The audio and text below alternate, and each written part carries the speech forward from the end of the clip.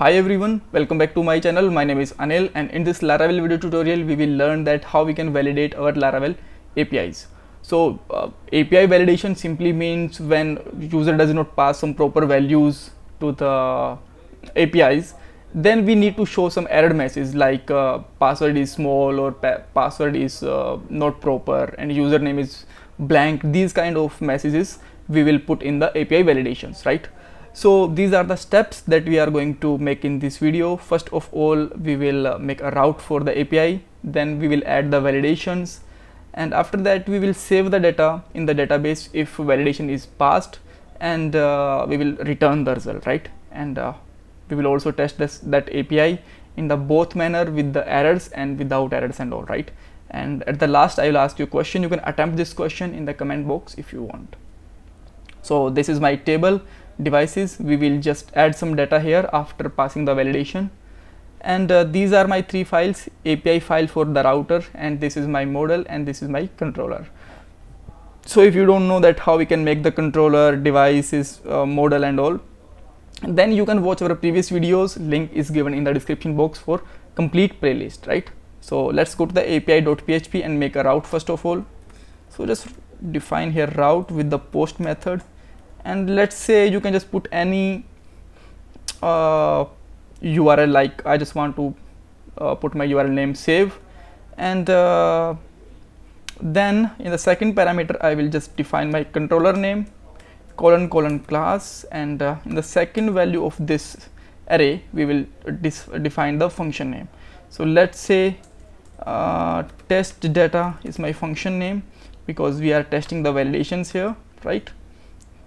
And let's just make a function with the test data, and in this function we have a request parameter, and this request parameter will come from the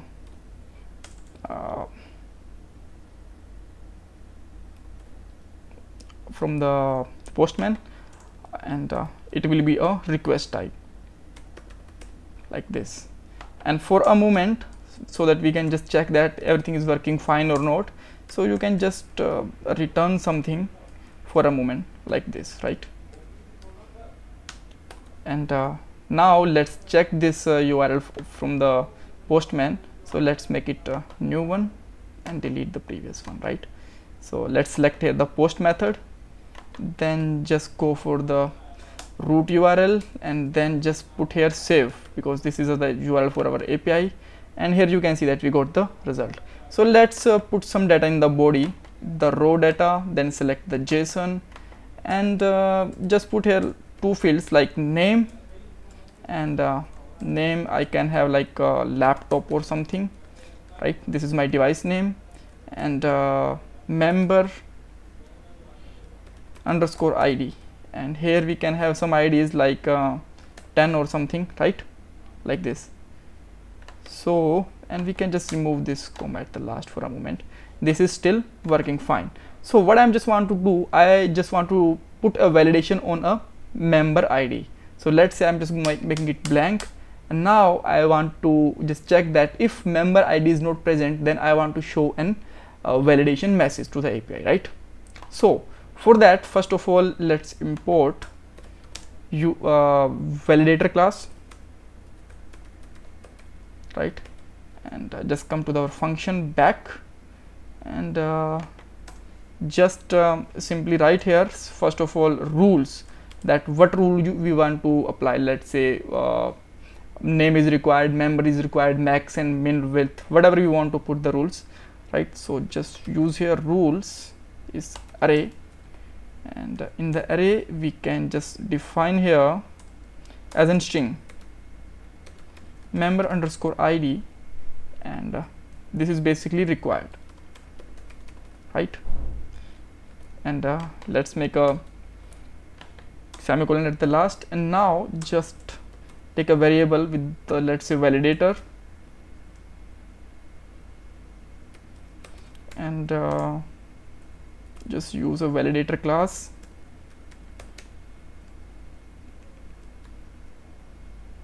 right? Colon make function, and this function have actually two parameters, in a first parameter we will pass our all request, so just write here request all, and in the second parameter we will pass our rules that we want to just validate, right? So just use here rules, and now we will check that if dollar validator fails, right? So let's say we got some issue with that, then what we will return here, return dollar validator errors, right? And this is basically a function like this, and if everything is fine, then we can just make an else condition here like this. And now let's try again what we are actually getting here. So alright, so we got an error. Let me check what is that. Okay, it just tell me that fails. Okay, so fails is basically a function, so I just missed it. Now you can see that member ID is required basically, right? So we got a validation method here added here. So let's say you just want to add some more things like member ID, and its max length, or let's say min length is 1, right? And okay, min length is 2, and max length is, let's say, 4. And now let's try again. If I just use here member underscore ID, and I just put its value like 1, right? And then I will get that the member ID must be at least 2 character, right? And if I just put here 2, let's say 12, then I got the proper result here. And if I just put some more characters which is more than 4, then the member ID may not be greater than 4 characters. That's great. So now in the else condition, I just want to save the data, and for the save we already written the code here. So because we already have the imported device and all, so I am just going to write here dollar device is new device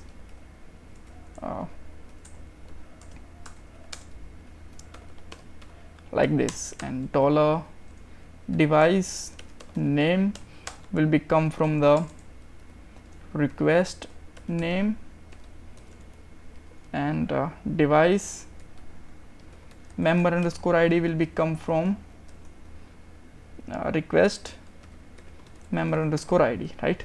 And now I will check that. I will take a variable with the name of result, and I will put here dollar device save. So if result is true, result is true, what I am just going to write here, result is true, then we can show some result. Like for that we can just make it copy so that we can save a time little bit, and let's put like this, right? And now if we still got some issue, then we can just put here that operation failed, otherwise data has been saved. So now let's try once again. We will just get that the member ID should be less than 4 characters, and let's make it like 11, and now we have the data has been saved. So let's see, did we have any result with the name laptop and member ID 11 or something? Yep, we have with the ID with the member ID 11, name is laptop, and this is auto generated ID, right? That's okay. So now you can see that if we have some errors or some validation issues like this, that time we still have our status is 200, which should not be like this. So what it should be there, like unauthorized error or unauthorized request or something, we must have to write like this, right? So that what you can do here, just simply put here result response, and response have basically a function, and in the JSON function we can just simply put here dollar validator errors, and in the second parameter we can put here 401, right? 401. And at the last, let's put semicolon.